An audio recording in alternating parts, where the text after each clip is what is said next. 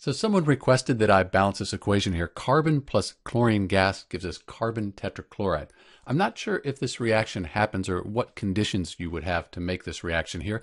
There are two links in the description of this video that show reactions that I do know happen to produce carbon tetrachloride.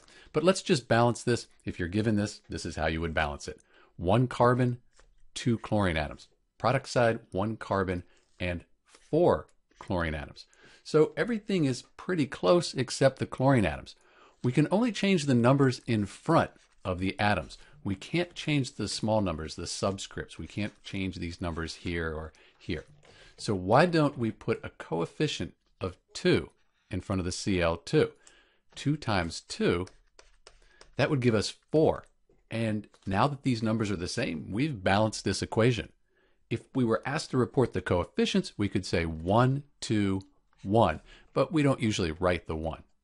So this is the equation for carbon plus chlorine gas gives us CCl4 carbon tetrachloride.